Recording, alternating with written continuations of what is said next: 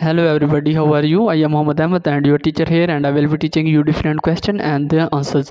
So I welcome you on classteacher.com where we will be discussing question. So let's get on the question. Our today's question is: which of the following statements made by a nurse reflects the best understanding of the health value of conducting a blood pressure BP screening at a senior citizens center's health fair? Option A.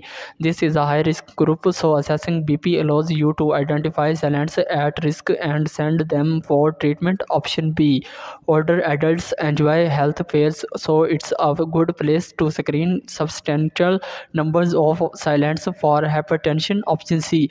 Hypertension does not present symptoms early on, so screening elder adults is a wonderful preventive measure. Option D. Blood pressure problems are common among this group, so it's a good way to monitor the effectiveness of their medications.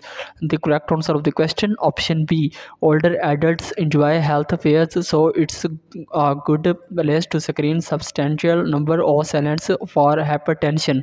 So that's the correct answer of the question. If you have any question, just leave a comment. I will be answering you as soon as I can. Thank you very much for watching the video. Please don't forget to like, share and subscribe our channel. Until next question, bye bye.